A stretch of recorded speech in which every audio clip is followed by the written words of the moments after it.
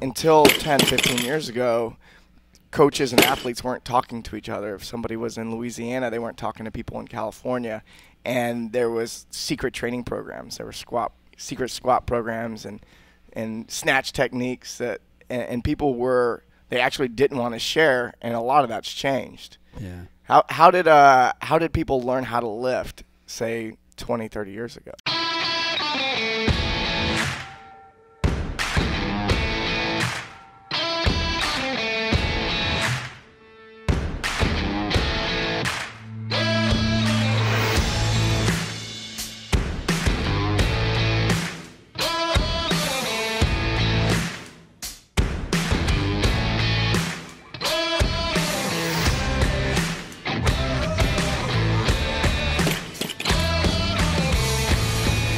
You know, I just heard that they finally figured out how to renature proteins in egg whites. Oh, really? So you know how when you cook an egg white, it completely denatures and it's solidified, and you can't ever go back. You can't like cool it back down or it goes back to liquid form. Well, I guess they figured out they can now. Okay. The benefit of that is, well, obviously it's a chemistry benefit because now you can change chemical properties that we never could before. I don't think they really particularly care about making egg whites again. yeah, that's what I was wondering. But the chemical benefit is like we have a breakthrough now to change physical properties back to where we couldn't before. Yeah. Getting closer. Categorically, now we have a million options, not just with egg whites. Yeah, exactly. It's clearly not taking a complex movement pattern and making it simple. Yeah, No. clearly not. No. Clearly. That way, if you if you cook too many eggs, you can put it back in liquid and put it back in the fridge. That has happened. Okay. Saving you cents at a time. Yeah. Well, it's dollars at time if it's African goose eggs. Fair enough. Yeah. Welcome to Barbell Shrugged. I'm Mike Bledsoe here with Doug Larson and Andy Galpin, and we have traveled to Bonsall, California, a whole 30 minutes from home to visit Coach Mike Burgener. And today we're going to dig into all the secrets of the industry, all the weightlifting secrets. We're going to peel back the curtain. Coach B has all the secrets. I have they're all locked the away in there. Yeah, we're gonna dig them out. I'm old enough now that I can say that, right? I have all the secrets. Well, we were talking about before the show, one of the things we want to dig into is weightlifting has gone through a big change. I know we have talked before about how CrossFit impacted it, but want to talk about how the internet has impacted it, because until 10, 15 years ago, coaches and athletes weren't talking to each other. If somebody was in Louisiana, they weren't talking to people in California.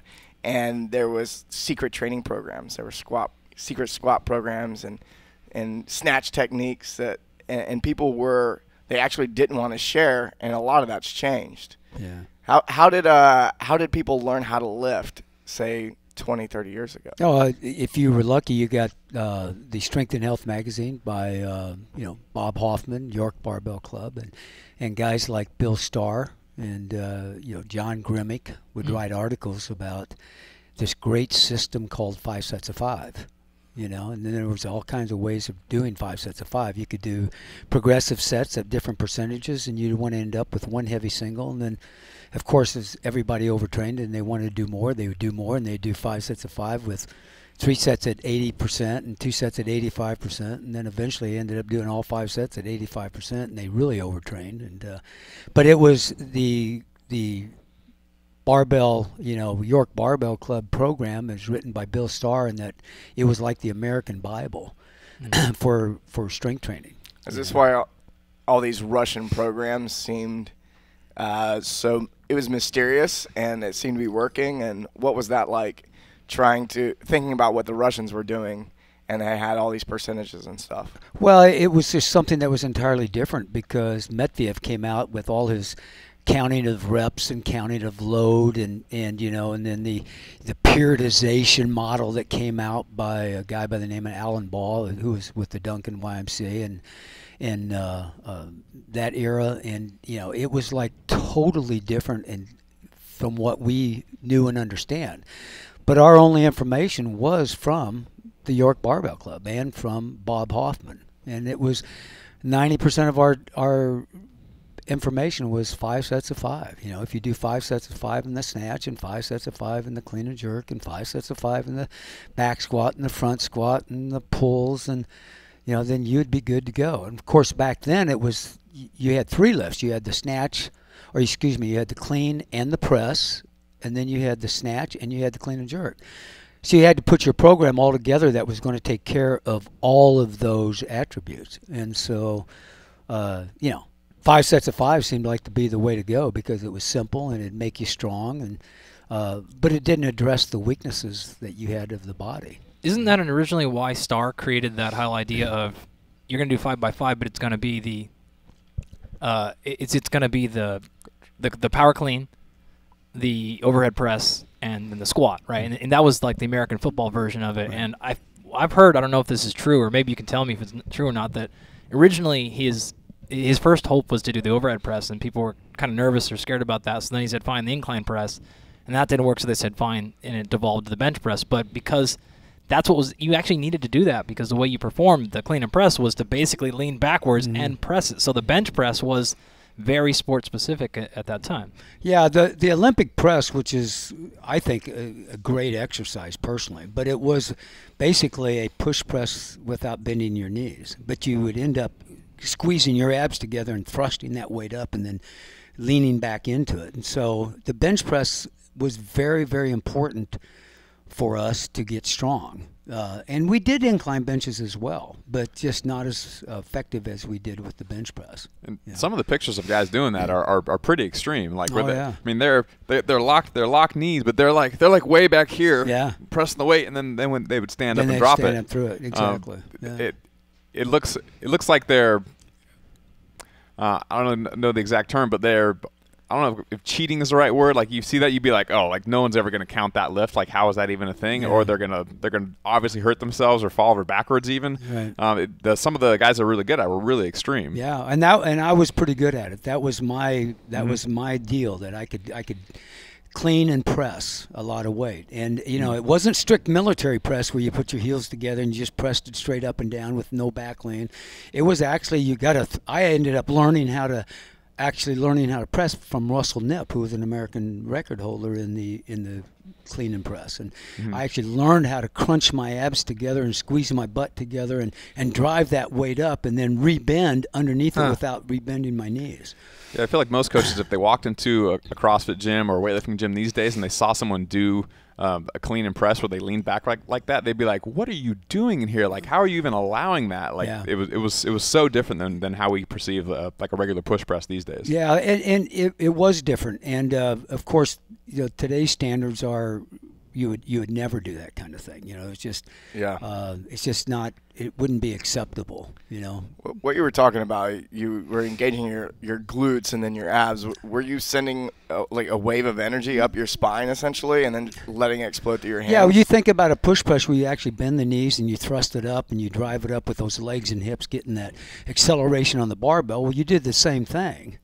But I would explode this up by squeezing the glutes, squeezing the abs, and then it would be boom, and it would come up through here, and then the bar would probably, just like the dip and the drive, would get about a little bit above the head, and then I would time it where you would drive your hips forward and push your body back under the bar. And then of course you'd have to stand up and hold the weight overhead.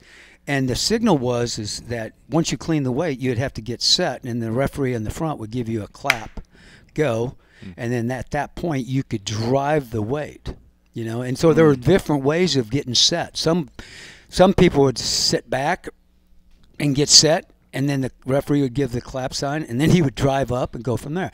I stood up, and then I got that little rebound, which was as long as the knees didn't bend, then it was okay. Do you have any idea what roughly the percentage would be between the clean and press and the clean and jerk? Like, the clean and jerk, I would think, would be a much higher total or a much higher lift. And then compared to that, what are people pressing? Well, it depends on who the person is. I mean, the same for you? Yeah, the same for me. What ended up happening, I could clean and press the same as I could clean and jerk because I was hampered by the clean. And of course, and I was too stubborn to work my weakness, which was the clean. Yeah. You'd think that okay, dumbass, if you're cleaning, and pressing the same as you're cleaning and jerking, you obviously need to work on that clean a little bit. Why didn't you do it? Because I didn't have a coach that knew what the hell they were talking about. Yeah. And we all did the same workout. There was okay, you're going to do my workout, you're going to do my workout, you're going to do my workout, and I'm going to do my workout. Guess what? But your needs are different than my needs, so your workout should be different. But no one back then even thought about that kind of stuff. And you were talking about, I was calling it a wave coming up your spine because I've witnessed recently, I think a lot of times in sports training, we think about drive with the hips, really solid back, don't let it move at all, and that directly transfers the energy. But I've been seeing some people who do use a wave of contraction up their spine and using that in order to throw. Right. And see some people throw some pretty heavy things really far. Yeah. So and I don't see that taught anywhere. I mean, I haven't been taught how to do that. Yeah. But I've witnessed it at this point. So I'm actually curious to see. Could you teach that now? I don't know if I could. To me, it was intuition.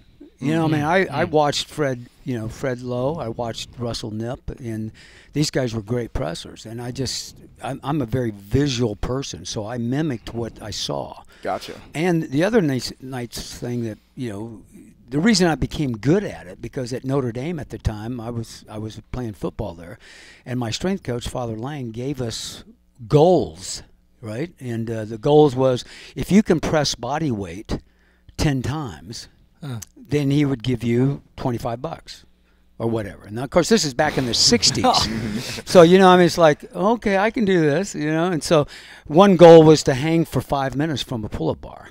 Have you ever tried that? Okay. I have That's a long tried time. that. Yeah. I'm good for I think my best is 2 minutes or something like that. That's still really good. Right. And it was, anyway, so that's the way we made money. And so I became a good I became a good presser because of Father Lang and his, desire to help us poor students out, and I was one of them. And hell, I ended up probably making, in my 4 years at Notre Dame, probably $1,000 off of Father Lang doing these goals. Of course, today you can't. It's totally illegal. You couldn't do it. But back then, it was, no one really cared. So NCAA would be coming in. they would be coming in. They'd take that national championship off the books. Of course, no one lifted weights, but there was about 5 guys on that '66 national championship team that lifted weights. For football, you mean? Yeah. Back then, it was just Father Lang was, of all the universities that I visited to, that offered me scholarships, Notre Dame was the only university that had a weight room. And it was by Father Lang who put all the money into it and raised the money for it and built all the equipment. And, of course, back then it was all free weights. You didn't have machines. I think he actually made a contraption with the pulleys and did a lat pull-down machine. But it was plate loaded, like the regular plates. You put on the post. And so anyway, but Ara Parseghian, who was my coach, really saw the value of, kids coming in the high school weighing 165, 170 pounds, but he wanted them to be 185 pounds, and so weightlifting made sense to him. Strength training really didn't take off in the collegiate setting until Boyd Epley in Nebraska got it going. Exactly. When does any time stick out in your mind that it really exploded nationally? Well, I think Epley was the reason why. I mean, he had I forget the coach's name at Nebraska, but Epley was a pole vaulter and he used weight training, as I understand it. And their football coach said that he wanted Epley to train these guys and get these guys strong, and Boyd took it over. But the first strength coach in all of America for weight training was Father Lang at Notre Dame. But he just wasn't recognized. I mean, Bob Hoffman recognized him, and Bob Hoffman would send him barbells, and he'd send him a leg press one time, I think it was, and all this other stuff. But Father Lang was the true, start of, I believe, weightlifting in the collegiate setting. With the 1953, I think it was 1953 national championships in collegiate, in the collegiate nationals. But Epley was the guy that actually organized it, got it started, and I think he was real instrumental in raising the funds at the University of Nebraska and putting in this humongous weight room. Yeah. And gosh, the Big Red, the machine, was known for, for their strength program. Turns out that lifting stuff kind of works. Yeah, no kidding. Those guys got really big and strong. Oh, big and strong and fast. And won a lot of games. Won a lot of games. Bob Devaney, was it? I think the football coach's name was Bob Devaney, if I'm not mistaken, yeah. It'd be really interesting to go from no teams are doing structured strength training. I'm sure some guys on the team did their own thing here and there, and push-ups and whatnot were still a thing back then. But if you went from all the teams in the NCAA or whatever it was, nobody's training with a structured strength conditioning program, and then one team starts where the whole team is training, there's going to be a pretty big swing in how strong that team is relative to the rest of the teams in the country. Yeah. Well, you go back and just look at the history of it, and you take a look at, I mean, the largest man that played on my football team was an All-American. He's an All-Pro defensive tackle named Mike McCoy. He was like 6'2" and weighed 280 pounds. Yeah. And I've never seen anybody that large. And, I mean, he could run okay, but, I mean, he wasn't fast. But today, I mean, you're looking at guys that are 320 pounds and running under 5-second 40s. Mm-hmm. And I really believe that it happens because that we are bigger, we are faster, we are stronger, and that is because of strength training. Mm-hmm. And back then, the day is that no one lifted weights.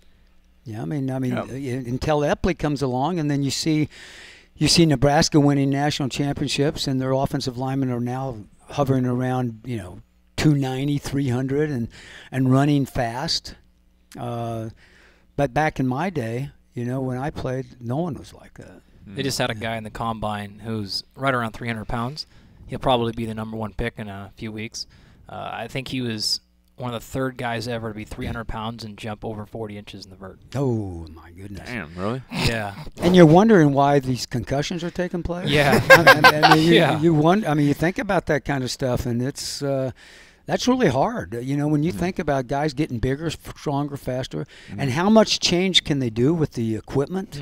I mean, they can make it lighter, stronger, but you have a helmet-to-helmet, which is targeting today, thank goodness. You have that helmet-to-helmet, and, man, there's a lot of damage that can be done. If you've never been in the room with an NFL football player, or at least a Division I football player, like, you don't really understand how big of a difference it is between those athletes and your normal, local, really strong guy. Yeah. Like, when you watch them, snatch 300 pounds, having no clue what they're doing. Yeah. And you're like, wow, that could be 500 really fast. Yeah. Or whatever. I guess not 500, but you get the idea. Like, you've seen them power clean 450 accidentally. Yeah. Like, jeez. Hey, can you get that up to your shoulders from the floor? Yeah. And it's like, oh, that just happened. Yeah, how do I do it? One time, okay, show me. 500. Cool. Like that? Yeah. They're so big and strong. It's unreal. Yeah, they are. But it's not just football. You take a look at basketball. I mean, the other day I was watching the March Madness and I saw this guy from Purdue that's 7'2" and weighs 290 pounds. That guy's a monster. 7'2". I mean, it's like, okay. And those guys are, I'm telling you, that I was really impressed with the play. These big guys are moving down the court, and the point guard is now 6'7" or something to that effect. But those guys all, they all lift weights. Yeah. And Mike Gattone and the Chicago Bulls, and he was the guy that brought weightlifting to to that sport. It's exciting that we just got him back. Yeah. So he's back with USA Weightlifting, if you haven't heard that. Yeah. So it was with Gatorade for a long time. Now he's back. So he is back. Okay. Yeah. It's like a month ago. Okay. So he's coming back or something like that. So good. That's gonna be a really good thing. Him and Roger Nielsen and Mike, and then there's a guy down in Florida, Harvey Newton. They're all really, really big at one time in USA Weightlifting, and I know they've gone away, but now they're coming back. It sounds really good. Yeah. Isn't Peristemus involved now too? He is. He's involved. I'm not exactly sure what his. He's the technical coach. Okay, he's the technical director. Yeah. Okay. Yeah. I don't know exactly what that means in function, but I think. I don't know. You can speculate, but if anything, it was a really good statement by USA Weightlifting to say we are trying to get very serious about this, and we're going to bring in one of the guys who's the best of all time. Yeah. I don't know how much coaching or programming or what exactly he's doing, but that's a really cool statement on their part, if anything. Yeah. Interesting. Yeah. I think Phil Andrews is the director of USA Weightlifting now, and he's, in my mind, he's done a great job. Educationally, he has acknowledged the relationship between weightlifting and CrossFit, and how thankful he is that CrossFit has come along, and made the sport more adventurous for everybody.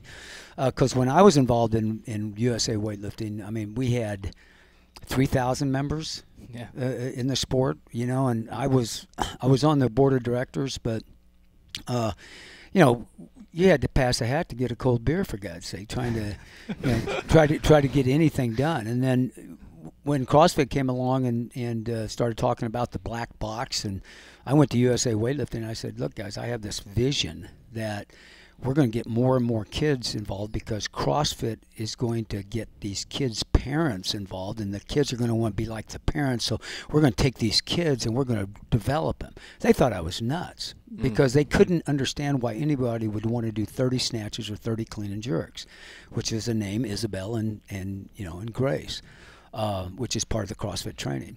And I said, it's not about 30 snatches, it's not about 30 clean and jerks. It's about getting the kids involved with these parents that are going to be going crazy over this CrossFit. And they thought I was nuts. You're going to ruin your career. You can't do this. This is stupid. And then 3 years later, it's like, okay, well, maybe there is something. Because those kids, they came into together, right? Hell, the parents came into weightlifting. Yeah. And they would want to go into do weightlifting contests. And if you've ever been to a weightlifting contest, it's the most boring thing in the whole world. Right? I mean, you have the first lifter out on the platform, and all of a sudden, that first lifter who comes out, lifts the lightest weights, that first lifter is getting cheers. People are yelling for it. Good job, you could do it. You know, they're just going nuts over this stuff. And it's all CrossFitters. The CrossFitters are lifting in weightlifting contests. And the stands, instead of having only the relatives at the meet for this kid. We couldn't even get our family to show up to our meets. Oh, yeah. No. Oh, yeah. I mean, how many meets did we drive to? In fact, I remember one we went to in, I want to say Chattanooga.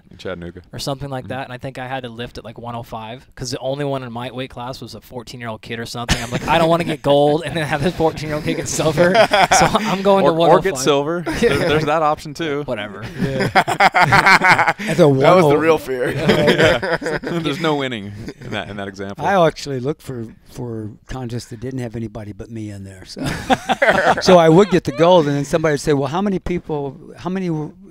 lifted in this meet? And I said, about 60. There's only one in my class. I never said that.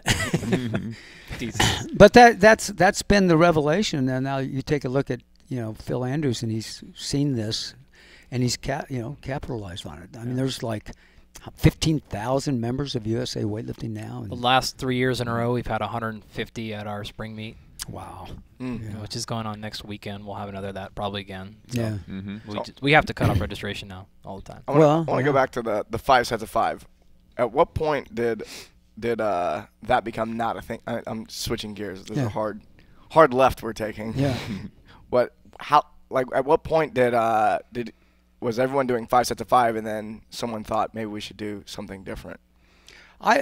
As I recall, the avenue of that switch came with a guy by the name of Alan Ball, which was the Duncan YMCA, and he brought us all up. We were at Notre Dame, and I went to the University of Kentucky and got my master's there, and we all came together, and we would just go to different clubs. The Duncan YMCA, which was in Chicago and which was an easy drive for us, had a plethora of information because that's where Bob Guida started. Alan Ball, started coming in.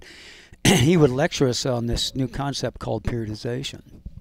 And he did it by putting the date of the national championships here in the center, and then he started drawing a big circle around it. And the farther away you were from the circle, the more volume that you would do at a low intensity. High volume, low intensity, right? So that's all of a sudden you're getting 3 sets of 10, 4 sets of 8, 5 sets of 6. And you'd break down the cycles, and you'd put a dot in on this little, well, I don't even know what they call that daggum thing, but there's the start, and 15 weeks, 20 weeks away, there's the end. That's what you're going for. And you'd want to hit, maybe 6 weeks out, you'd want to hit a particular number.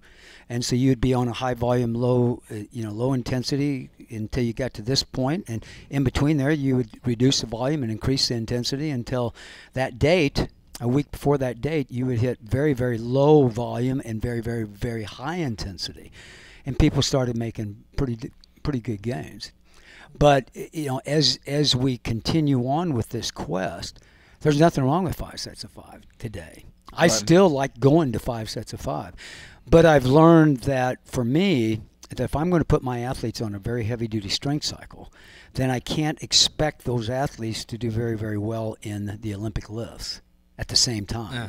What I can do is I can give them a heavy-duty strength cycle, and then every day or every other day they do a very, very light 5 sets of 3 at 30% of the snatch and the clean and jerk, just so that they can keep the movement patterns going. Right. You know, and that's I found that that's really been important for our development. Yeah, I mean, I noticed over the years that my squat and other things may go up, and usually when my squat is going up big time, my snatch and clean and jerk is staying the same, or especially with the snatch has even gone down. Right. Yeah. And then letting another cycle run through of training, and then having the more focus on the lifts, Right. and then watch those go up. And I think a lot of athletes don't have the patience because, you know, a cycle might be 12 to 16 weeks. Mm-hmm. That means half the year you don't feel like you're getting stronger. Yeah. Well, you know, I like to look at, you know, my son Bo is the guy that really talked me into this style of training, and he would go up to, you know, John Welburn's place up in and John, of course, is a big proponent of Louis Simmons, and of course everybody in my world thought Louis, you know, they thought him being a great strength coach for powerlifting, but in reality he is a great strength coach in my opinion, and he really has taken, I can take my athletes and send them to Louis, and with the instruction that I'm going to have you snatch and clean and jerk with just the bar, you know, after every workout. I just want to keep those patterns going. And then, Louis, you can do whatever you want with it. You're going to identify the weaknesses of him, which is typically posterior chain in his mind. And so he'll work with them really hard. And then my kids are still doing the snatch and clean and jerk with just the bar. And they come back and they make humongous gains.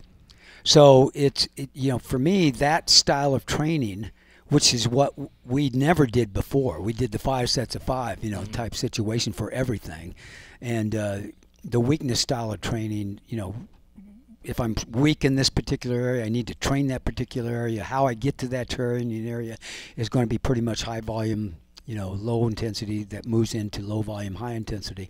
That's the way we're going to do it. But I like to think of today that we now take the athlete, and if he deserves 5 sets of 5, then that's what he gets. But that's only because he deserves it, because that's his weakness.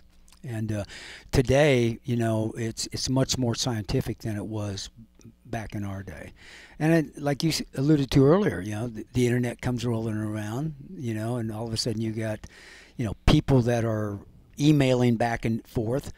And I can remember the first meeting I went to with the NSCA, and some guys in there talking about emails, and I'm going, the hell's an email? I didn't even know what an email was. And he's talking about this electronic letter that you get, and I'm going, how? Where's it come from? You know, it doesn't have a postage thing on it. I mean, I was totally oblivious to this stuff.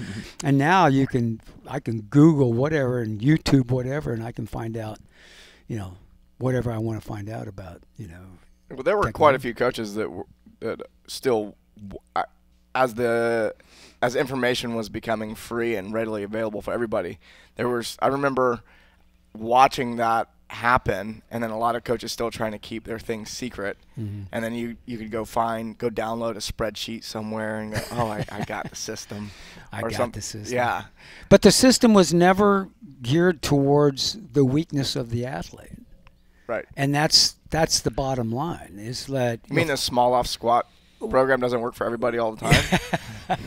Whatever it is, it doesn't matter. I mean, and I get this all the time. Can you send me a program? You know, they can go to my website and get a free program. You know, and CrossFit Weightlifting gives you a free program, but that's a very generic program. It's geared for very general, you know, the very general person. But if I was going to coach all 5 of us in here, all 5 of us would have different programs, because we're not going to have the same strengths and weaknesses. You know, so you look at, you know, maybe Andrew's going to have 5 sets of 5, you know. It's just my personal philosophy that I'm good at 5 sets of 5 in the back squat, but I'd never do 5 sets of 5 in the front squat. I do 5 sets of 3. I've done 10 sets of 3. But that's very generic, and it's only my philosophy. And I freely give that away, because I think there's a lot of ways to skin a cat, and they all work.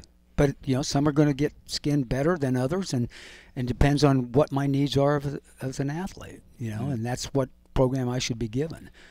Yeah. So, in our cycle right now, we've got a very strength cycle going. People are loving the cycle, but I'm giving them dumbbell bench presses, trap bar deadlifts. We're doing all this kind of stuff, but then the day 2 is nothing but snatch and clean and jerk at 20-30% just to keep those movement patterns going. And they seem to like that. Now, we're going to come off of that in about 6 weeks. It's going to be a 6-week cycle. We're coming off that. We're going to go right back into the Olympic weightlifting cycle. Mm-hmm. How far out in advance do you program typically? Typically, it just depends on the competition schedule. When I look at, my favorite cycle is a 16-week cycle that deals with 4 4-week cycles, the mesocycles. And it basically follows a very generic type of template. Number 1 is I'm going to do a classical lift.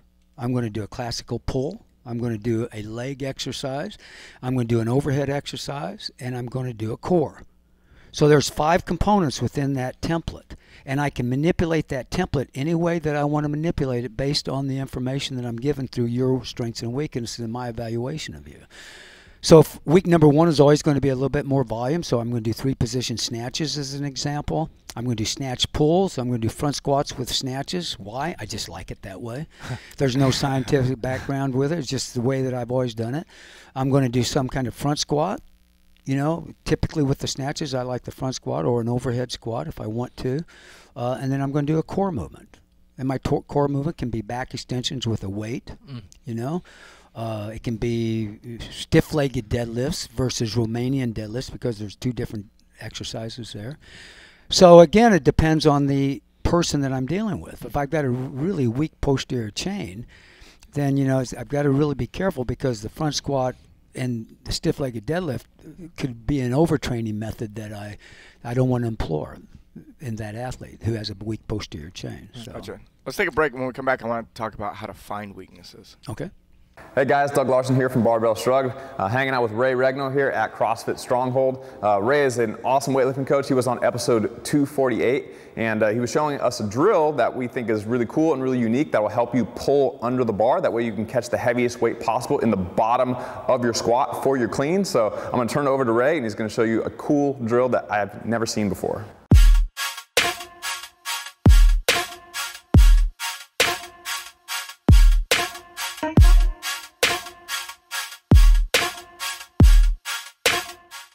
Hey, my name is Ray Regno. I'm part of the CrossFit weightlifting seminar staff with Coach Mike Burgener.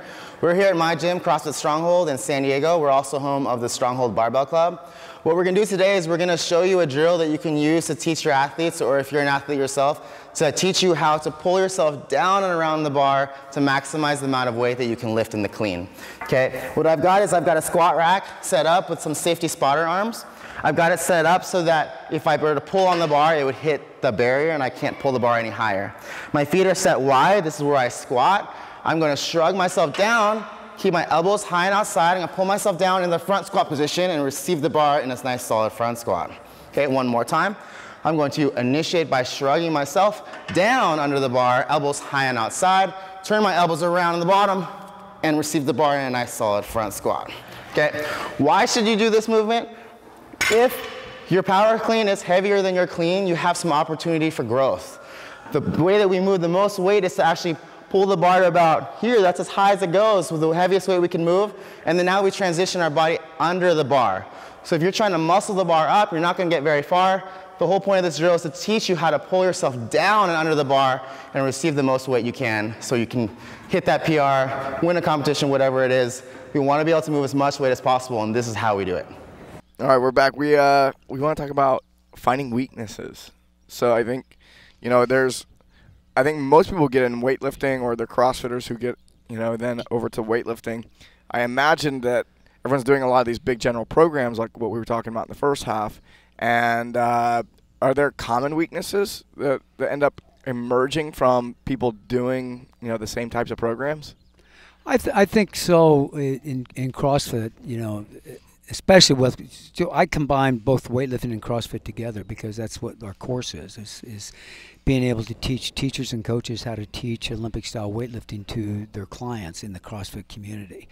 And that style has been used with me even when I was a high school teacher. And then it's also been used with me as I was coaching weightlifting with USA Weightlifting. But basically it was the identification of weaknesses comes from three components. You have to have mobility, speed, and your strength. That's basically what we're looking for. So when we look at our athletes and you start talking about that generalization of muscle dips, muscle ups, handstand push-ups, where is that going to affect you more commonly? Typically in the shoulders, or the shoulder joints they're really going to be inflamed, and you're going to tighten it up. So if you don't have that wherewithal to do your mobility exercises under tension, in my opinion, then you're really going to be put behind the eight ball. When it comes to doing the Olympic lifts.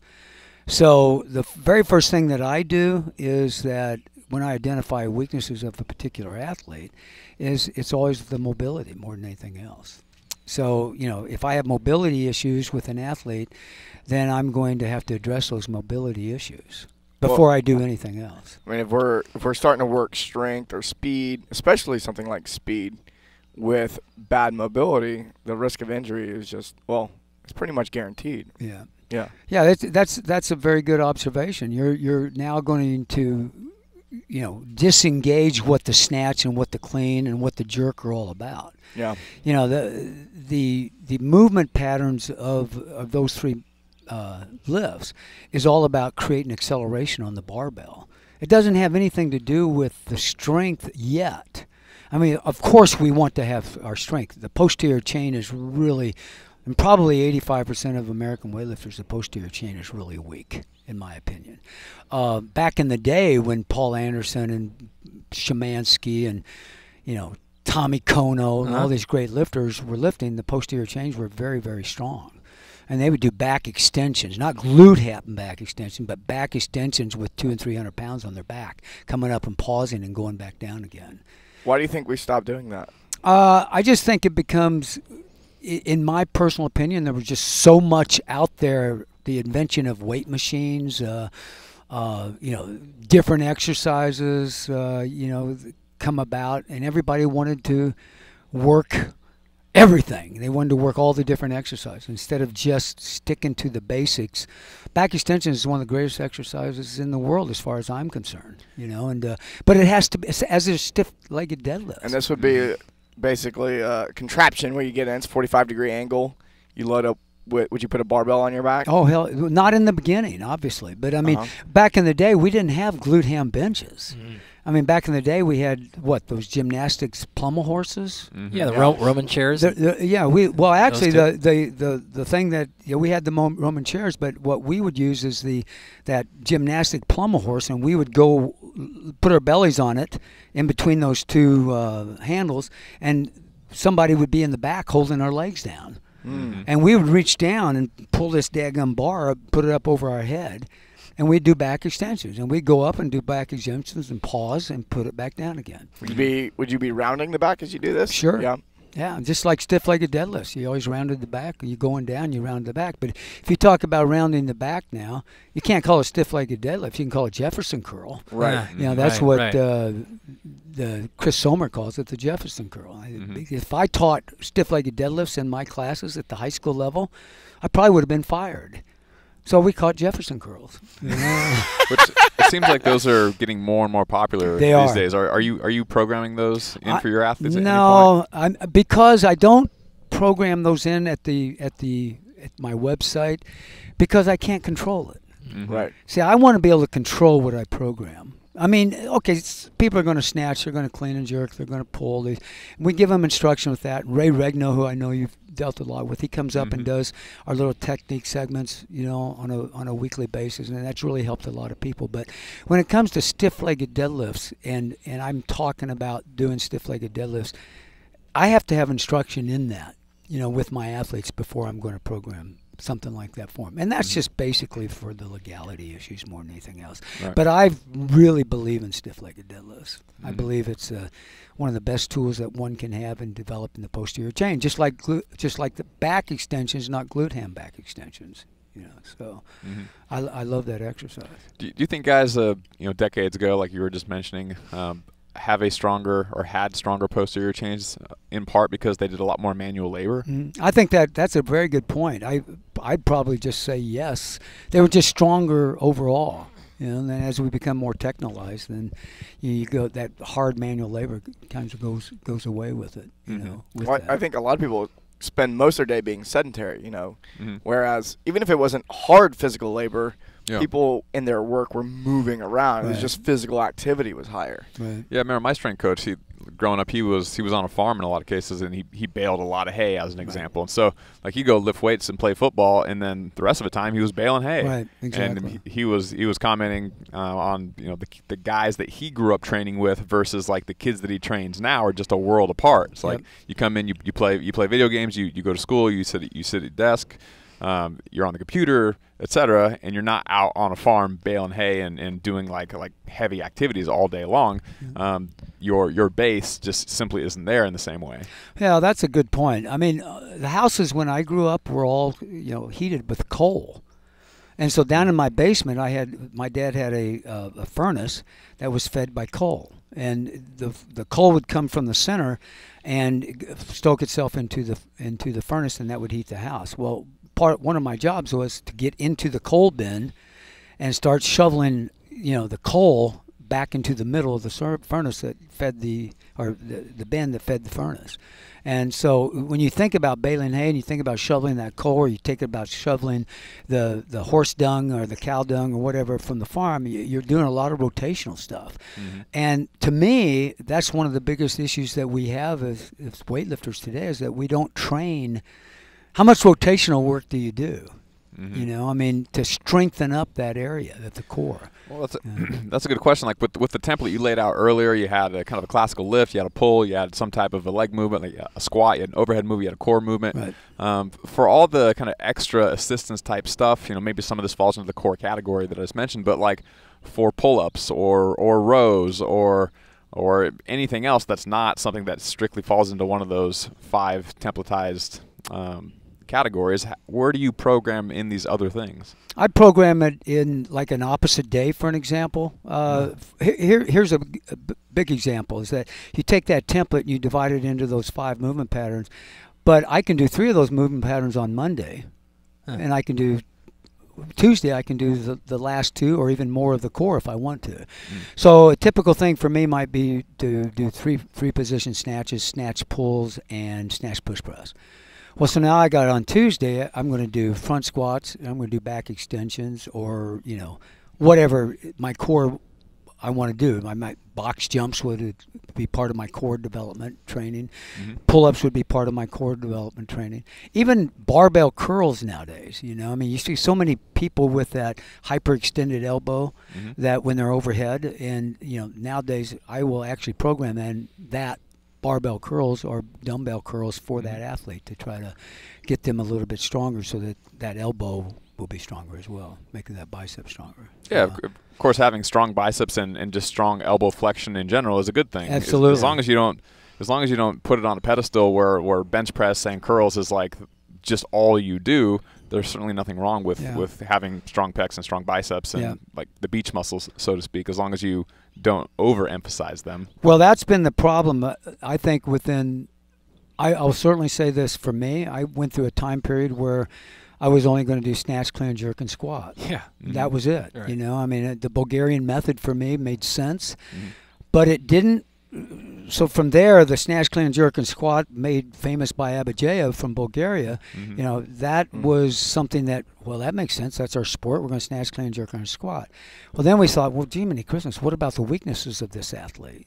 So now we're going to snatch, clean, jerk, and squat and work on the weakness. So we changed the name from the Bulgarianized program to the Americanized Bulgarian program, which became the snatch, clean, jerk, and squat, and working your particular weaknesses.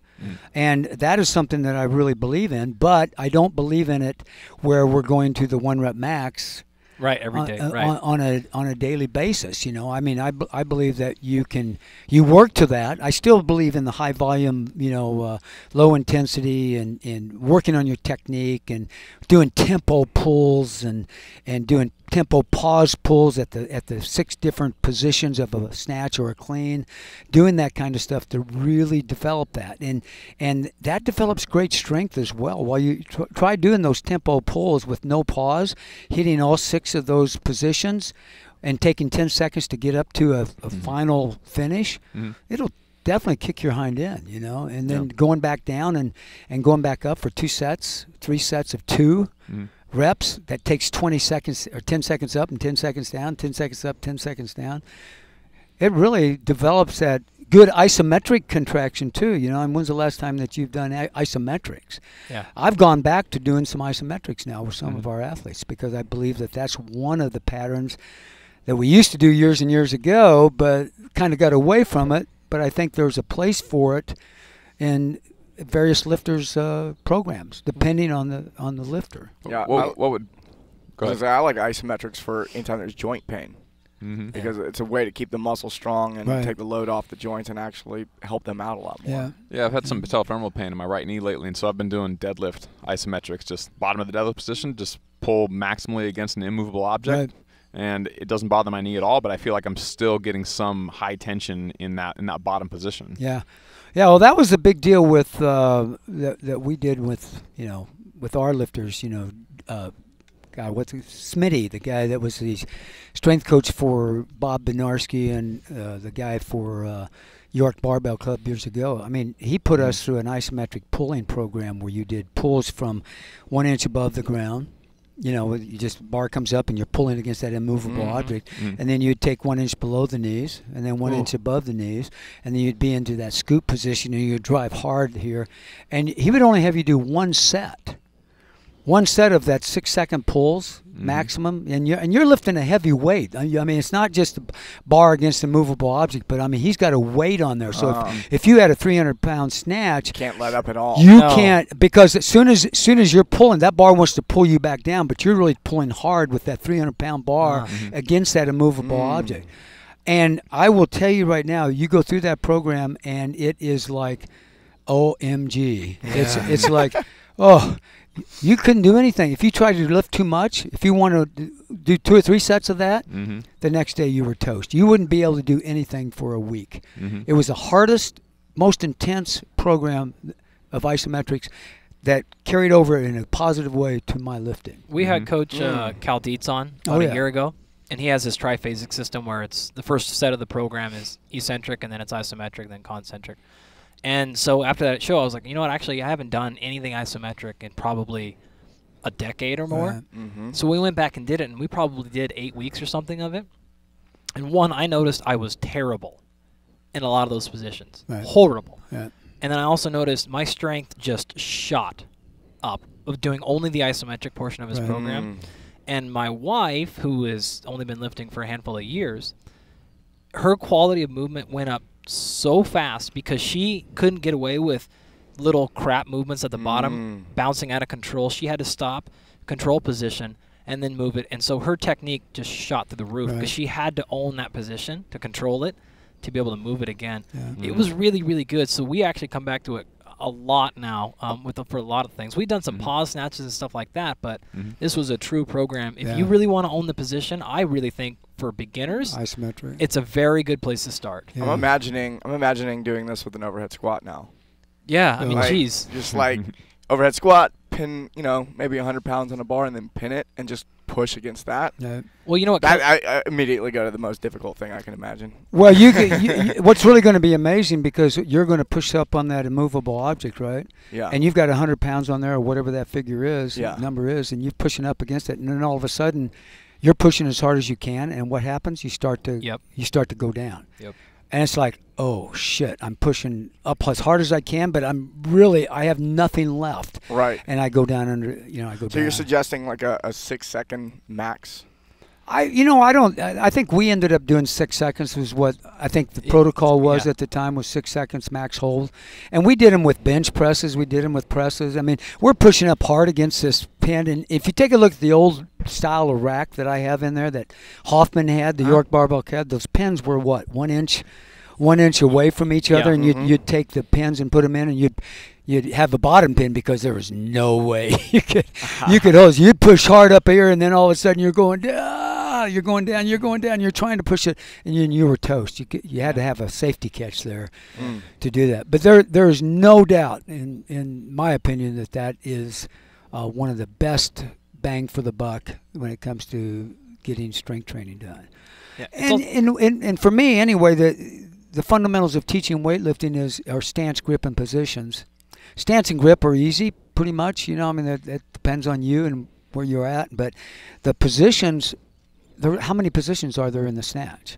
Infinite. I mean, there really is. And I identify 6 positions in my pulls. And you've got to get strong in each one of those positions. And you think about taking a 300-pound snatch, which your max is 300 pounds, and you address that bar, and you lift that bar 1 inch from the ground. And you hold it there for 2 seconds. And then you come in 1 inch below the knee, and you hold it there for 2 seconds. And then you got to clear the knees out of the way. You don't want to go around the knees, and you clear the knees out of the way, and you go 1 inch above the knees. Now you got to make sure that the feet are balanced, that the shin is perpendicular to the ground, that the shoulders are over the bar, and the back is nice and arched, and you're looking straight ahead. Those are the 5 points of performance. And then all of a sudden, now I'm going to start extension. Now, I mean, my knees are now going to, my hips are going to extend. The knees are going to rebend back under the bar. That's where the scoop comes in. So we get that. We call that the hang position. We're right at here at about mid-thigh. That's our hang. And then you go to that scoop position, which we call the down, and you hold that. And then you go to the finish, and you hold that. Holy cow. I mean, you're getting strong in every one of those positions. Would you pick one position per day, or? No, we do all 6 of them. You do all. So. Though if I was doing isometrics, then I would do. Today's an isometric day. You're going to do 1 set and get the hell out of here because that's all you're going to be able to do. So maybe you would do a whole workout and then finish with that? No, or that would be your workout. That would be my workout, and I would actually have isometrics where you're pulling up against the bar. 1 set, 6 seconds, 1 inch off the ground. 1 set, 6 inches, 1 inch below the knee. 1 set, 6 seconds, 1 inch above the knee. 1 set, 6 inches hang, scoop, up. And, you'd have to go accordingly. And that would be it, because I'm telling you right now, after you've done that, you are toast, and your recovery ability is absolutely non-existent if you do more than that. You'll be tired for 3 or 4 days. I've been there. I've done it. I've overtrained on that so many times. It's unbelievable, because it doesn't seem like you're doing much until the next freaking day. And then it's like, oh, I don't feel good. I feel some experiments coming on. Yeah. Well, I think you should try it and see. And then, of course, everybody's different. Everybody's ability to recover is different. So we've been playing with this same idea too for diagnostic of breathing quality. So you get into these bad positions, or not bad positions, but you get into these challenging positions. You imagine the overhead squat. Now you hold it for 10 seconds. Don't do it maximally, but just hold it for 10. You'll notice very quickly, am I breathing? Because if you're not, then what's happening as you're doing your set of 10 or 12 or set of 30? My God. Okay, so now I can tell you very quickly, maybe your squat looks good technically, but you're not breathing, so we're not there yet. Yep. And so it's a very quick diagnostic. So Kelly has this funny thing he's doing right now with 100 kilos back squat for a minute. Kelly, sorry? Yeah, holding the bottom for a minute. Holding the bottom for a minute. He's insane. Gee, yeah, right. Now we can't get there. Maybe it's 20 kilos for you or a bar, but yeah. Like see if you really, in his words, own those positions. If you can't breathe, you're going to get exposed over the course of that minute. I'd say over the last year I've been doing not like that, but I make sure to take a full breath at the bottom. Yeah. Let it all out, bring it all in while maintaining position. Yeah, while bracing. Like being able to definitely be breathe bracing, and bracing. For sure. That's a key word right there. Yeah, bracing. there's a fundamental difference between breathing and bracing, and if you don't understand that, that should tell you exactly what you need to work on. Yeah. Right. Because I give the example all the time in my class. If you can't take your thumb, you should be able to push out. Okay, now you should be able to do that, and then you should also be able to talk. If you're listening, what Andy's doing is he's pressing his thumbs into his sides. Right above my ASIS, my anterior superior iliac spine, right, just a little bit outside of that. You should be able to move your thumb. You know, that muscle.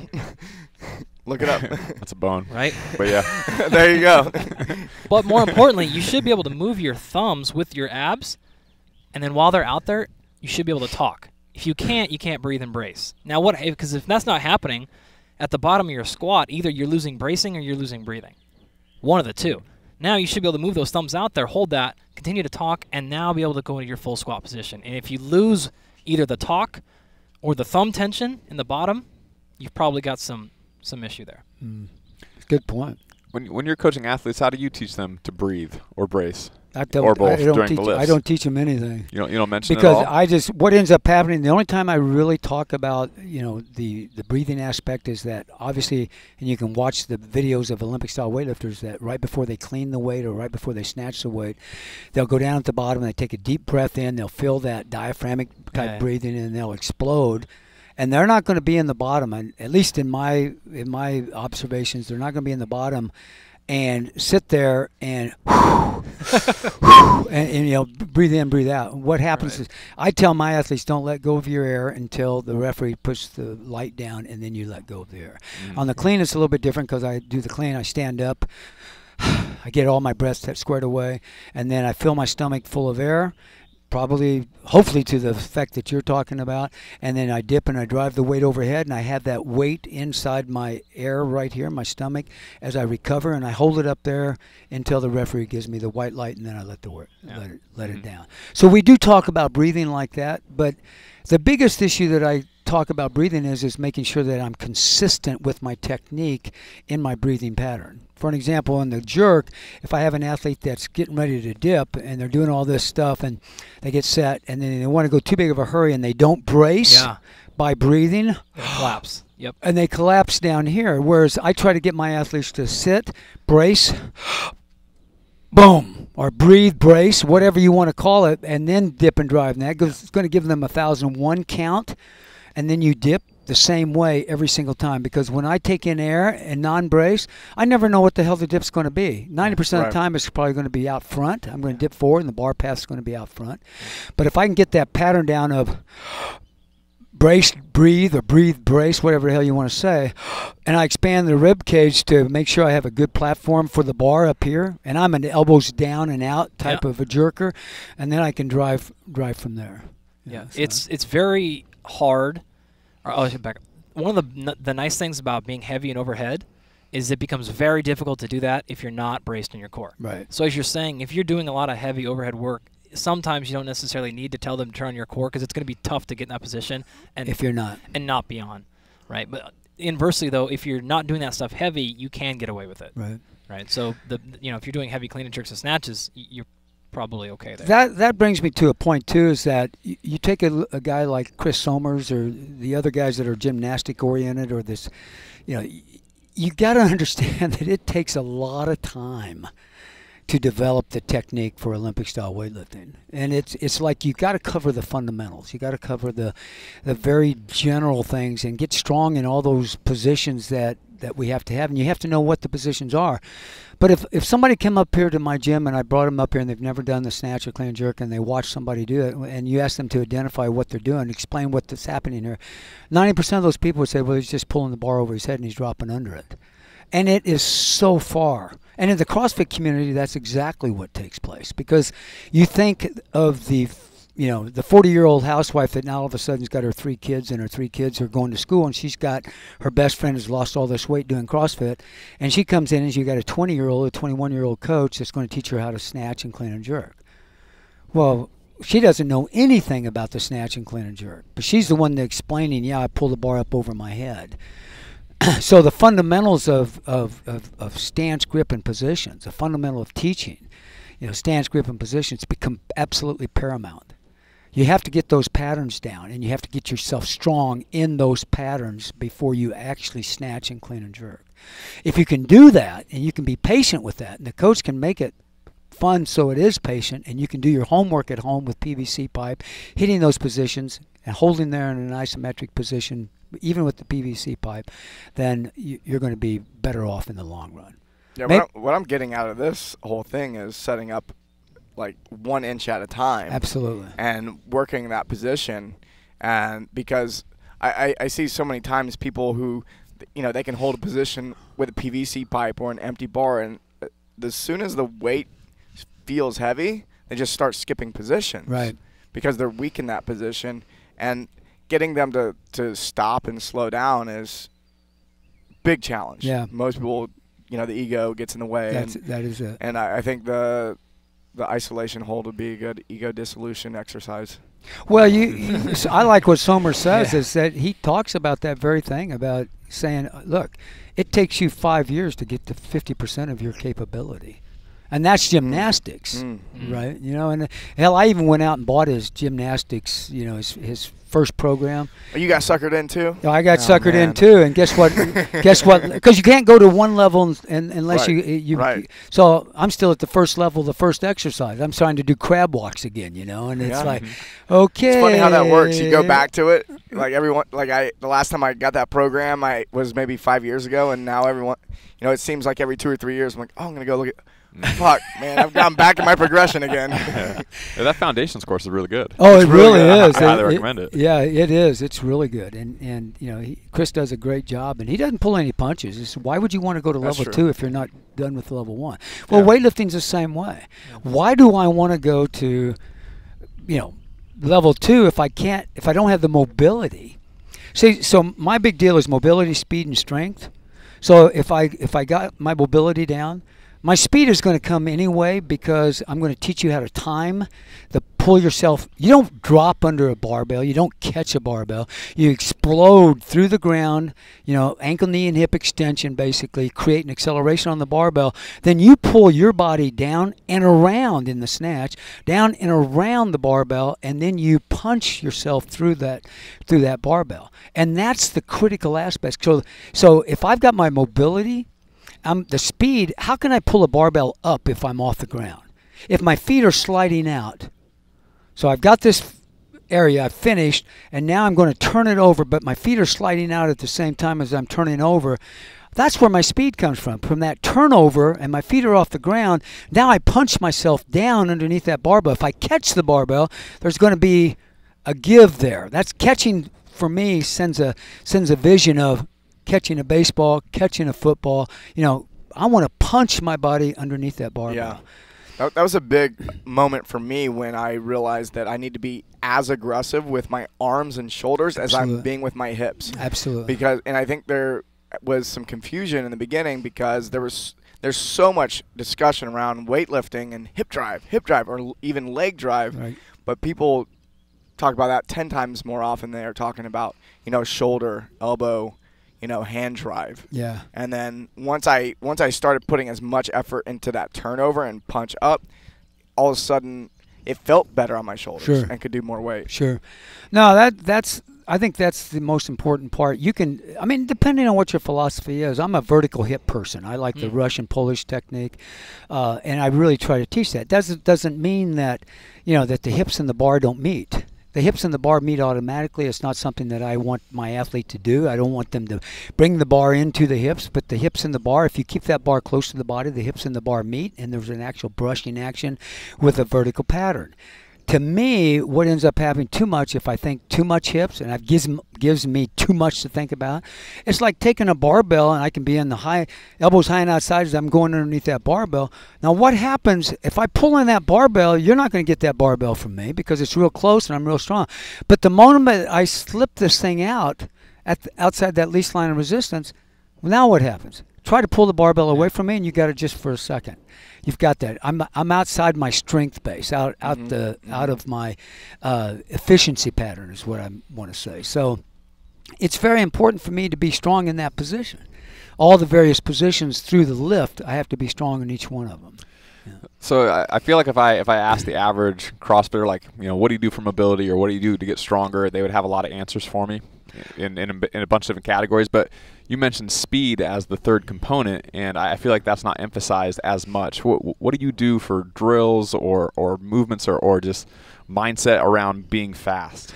One of and I always talk about under tension, that stretching under tension. So the Burgener warm-up consists of 5 exercises, and the skill transfer exercises, there's 5 of those as well.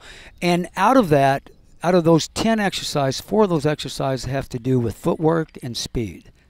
So that's how important it is. So, when I do the Burgener warm-up on a daily basis, the down and finish is speed through the middle. That's driving with the legs straight up and down. And I put that in there because I am the hip vertical philosophy guy. So I put that down and finish up here. Where I used to, as in the very beginning of my teaching, I still believe the same way, but I taught everything from the hang position, and all of a sudden one of my students has a video that I have. He's playing it on in my class, and he sees this lifter, what he sees is banging the bar off the hips. Right. Nico Vlad was the lifter. He's a Romanian. He has beautiful vertical hips, but what my kid saw was banging the bar off the hips. Yeah. And so you're in this position, and now what are the kids trying to do? They're trying to bang the bar off the hips. Well, when you have 150 kilos on the bar and you bang it with your hip, it ain't going to go very far. It's not going to go very far. With 40 kilos, that's going to fly out. It's going to fly out there. So he can afford to smash it pretty hard because it ain't changing the bar path Right. much. It doesn't. It doesn't. You're absolutely correct. And my daughter Sage is a great example. She's totally vertical hips. Yeah. And you'll watch one of the videos that I have on my courses of her snatching, and you'll hear the bang. But I choose not to use the word bang because all of a sudden bang becomes you freaking banging it. Right. You know, and it becomes, something that I don't want. I choose not to teach them, Right. So. It's akin to the ankle extension too. It's like generally something you don't teach them to extend their ankle, but if you do the pull right, you're going to extend. You're going to extend the ankle. So exactly. actually, I have a question on the hang. I've heard people recently talk about, and this is a point that I think like 7 people are going to care about, but I don't care. I want to know what your thoughts are. All 7 of you. This is for you. And that is, we classically talk about the triple extension. When we pull from the floor, the order of operations is you extend the hip and then the knee and then the ankle, right? The ankle flexion or extension is the last thing that happens. But with the hang, some people say you extend the knee, then the hip, then the ankle, and then others say it's the hip, ankle, knee, so it's the same order. I'm just wondering what your thoughts on the order from the hang. And what do I care? Yeah, okay. I mean, I told you like 7 people are going to care. Yeah, they are, but see, like He just for wasn't me, one of them. Yeah. well, no, think Took a flyer. Think about this question. Good question, Andy. To the 40-year-old housewife. Oh, yeah. Now, do you extend the knee first, or the ankle first, or whatever? You know what? I was taught this about 40 years ago.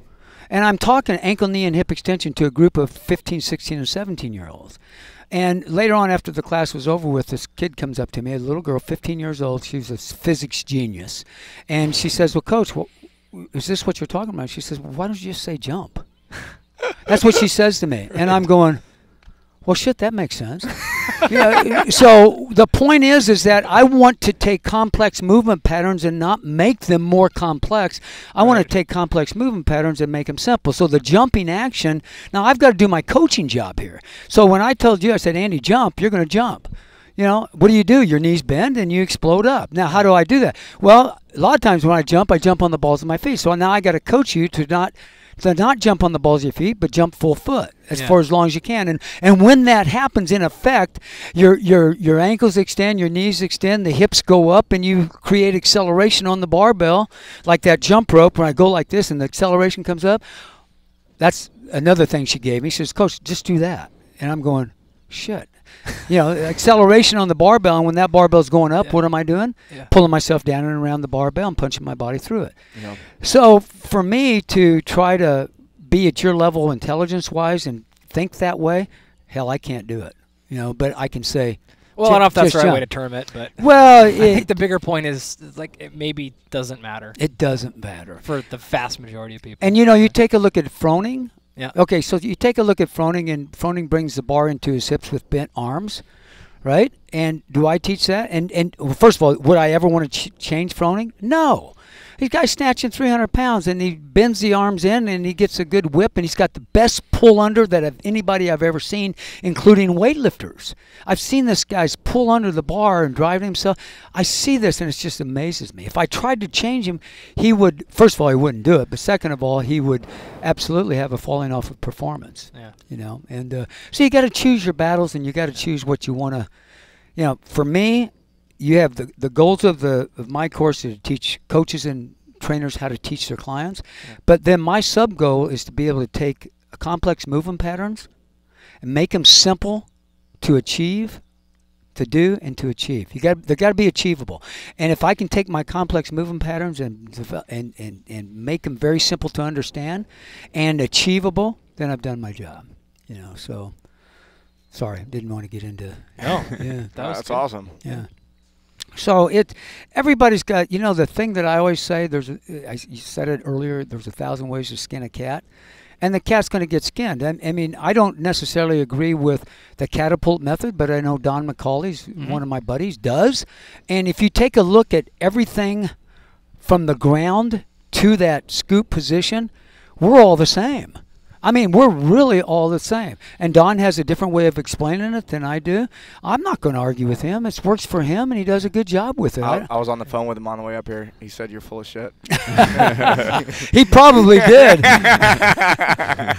No, we have this relationship that we both understand that he's not going to change my mind, and I'm not going to change his. But, you know, you can break it down, and you can look at it, and you think, well, Jesus, Don, you and I are teaching the same thing except for one component. Yeah. You know, So for people that aren't familiar with the two sides of the fence there, like what is the catapult method and you know what are you teaching that's different? Well, for me, it's you know, you bring the bar. We're talking about those positions, and you're right in here, and you're in this scoop position, and you're basically flat-footed, and you know you're flat-footed, but the weight is centered, and you're balanced. The bar's close to your body here, and then for me, you drive the hips up and pull yourself down and around. He probably ends up the catapult, as I understand it, and forgive me, Don. He's probably driving the hips more horizontal than I would teach with the hips going more upward. So for me, it's just it's a hard point to see that bar, you know, getting away from their body. Now, I know he doesn't teach that. He wants that bar close to his body as well. But I think for an athlete that is learning this is that they're going to see that hip thing, and the bar's going to have a tendency to get away from them. You know, so. It seems there's a hell of a lot more similar than different. Oh, absolutely. There's no doubt in my mind, other than his stubborn personality. Yeah, because you're not stubborn. Sorry, Don. No, I'm not. No, I'm definitely not stubborn. You're both trying to get to the same place. You want to get there a little bit, or you think it's better to get there a different way. Well, we both want want what's best for the weightlifter. Yeah. That's what we want to do. And if somebody comes into my gym, if Don brought his athletes to my gym and he wasn't there, I'm not going to mess with him. He's got his method of training. I respect his method. But if I have an athlete that's coming to me, then they're coming to me for instruction. I'm going to teach them my method, and I'm not going to deviate from them. I have athletes coming down here that definitely are bangers. I mean, they bang the bar off their hips, and the bar swings right around. And you can get away with that stuff with real light weight, but you can't get away with it when the weight gets heavy, you know. And consequently, those guys that are bangers, typically I've seen that they might go 3 for 6 in a weightlifting contest. And they, you know, when the weight gets up there, you can see their failure. And another great example is you go to the CrossFit Games and you look at the snatch ladders when they go up in weight, a Jesus thing. And if that bar is kept close to the bodies, if that in that least line of resistance, those guys really have a high success rate. But the minute that bar starts getting away from their bodies, and that could be because their finish is straight up and down instead of finishing, you know, down and around the bar. That position of finish needs to be with open hips, and the shoulders are leading me down and around the bar. The shrug doesn't get the bar any higher, but the shrug is leading me with a very high chest down and around the bar so that I can bring my body to the bar. Right. If I try to bring the bar to my body with a heavy weight, I'm swinging it. There's just no way. And either that or I'm going to be jumping forward to get it, and that's very inefficient. You know, so. At what point do you tell someone, hey, you know what, your technique's only going to get 1 or 2% better the whole rest of your life, and you really just need to take your front squat from 300 to 450? Like, when is that the advice you give? When they are, you know, power cleaning more than they're cleaning, and they're just not. They're not understanding the technique. They don't feel very comfortable in that front squat position. And what is a front squat? For me, a front squat is ass to the grass. It's ass to the ground. That's a front squat. And how many times in the CrossFit world or even the Olympic weightlifting world do athletes squat ass to the grass? And that becomes an issue right off the bat. And so for me, if I've identified this athlete that's power cleaning more than he's cleaning, you know, it becomes, I'm going to give him a ton of ass to the grass front squats in the whole front squats so that he becomes more comfortable.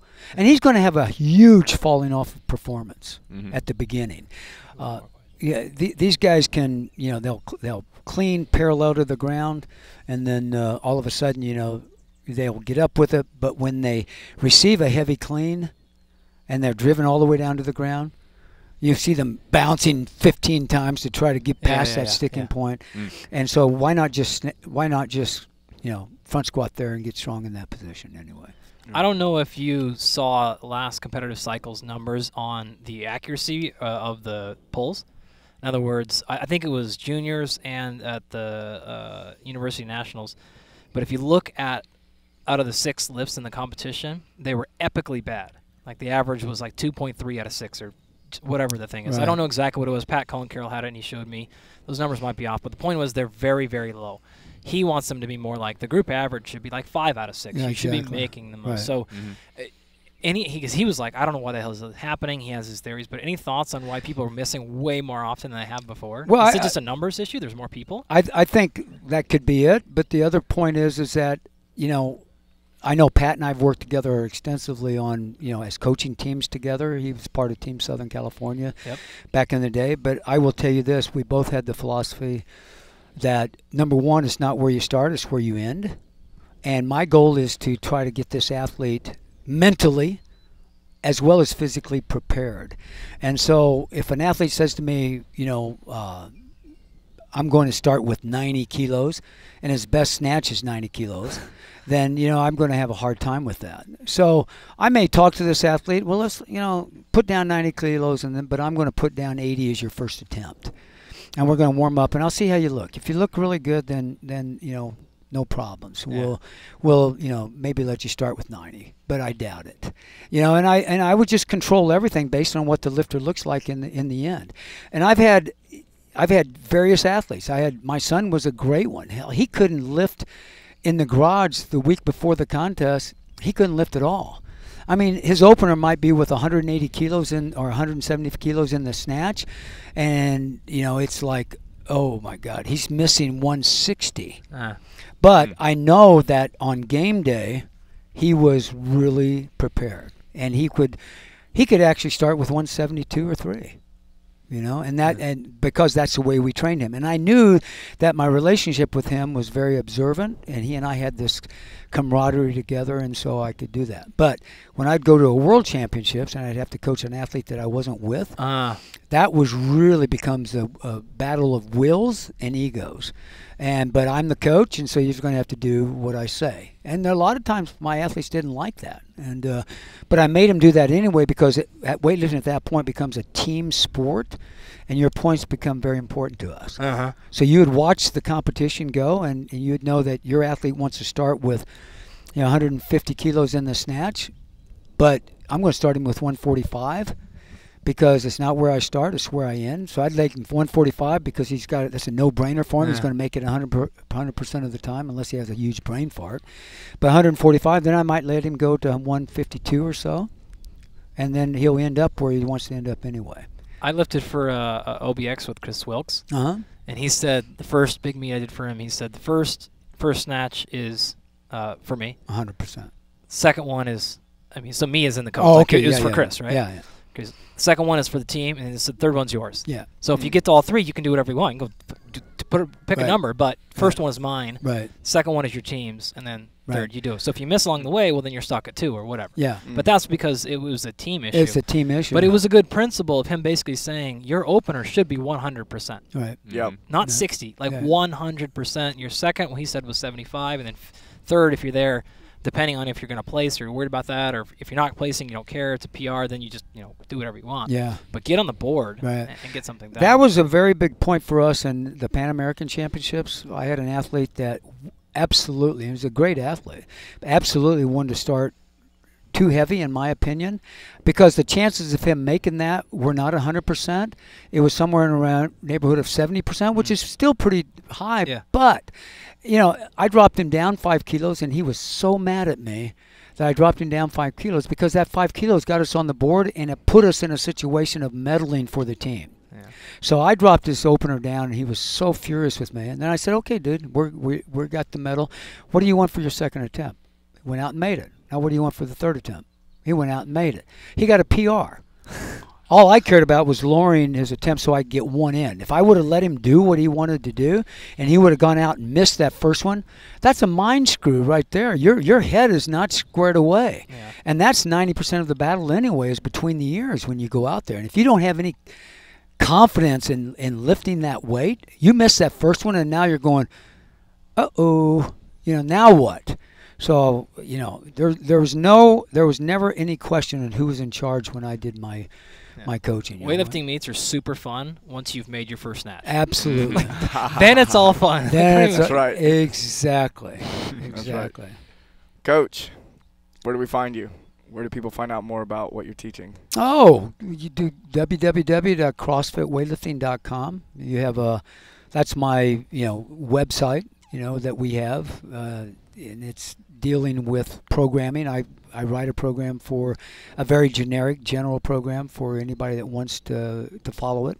And I even put my email address there if you have questions, because I write these programs a week in advance, and so I never go back to the website. So I give you my email address, so if you have questions about my hieroglyphics of writing, how I write my style and stuff, you can ask me. And if I've had a brain fart and I deleted, how many sets, I didn't put the sets in there, you can email me and say, hey, Coach, how many sets are we doing on this, And you can get a hold of me there. There is a great website that I keep up. It's called mikesgym.org. And I haven't been on there since 2014, basically. But the information goes from 2005 up to 2014, where I wrote some articles and, for the NSCA and a bunch of other stuff. And there are a lot of different programs in there that you can go to. Just go to the archives. And then Mike Burgener, Burgener @mac.com is my email address. And God, I'm going to put this out there. 760-535-1835 is my home phone, or my phone number where you can text me. Just keep it PG. All right, man. Well, I'm no gonna- pics, You're please. going to get a landslide of people I'm getting a contacting text. you. I'm getting a text next month from Coach B being like, I changed my phone number. Here's my new one. Can you take that video down? Thank you. Actually, you know what? It's fun because I'm retired, so I tell everybody this, that, my wife, if you see all this plants and stuff around our house, that's her gig. And if I don't get phone messages or emails or text or whatever, then she wants me to work in the yard. And so I tell people, I'm busy. Please call me. Please call me. call me. Keep me busy so I don't have to do this other stuff. Thanks so much for coming on the show. This has been really great. Yeah. Thank you for having me. I really appreciate it. Thanks, Coach. Thanks.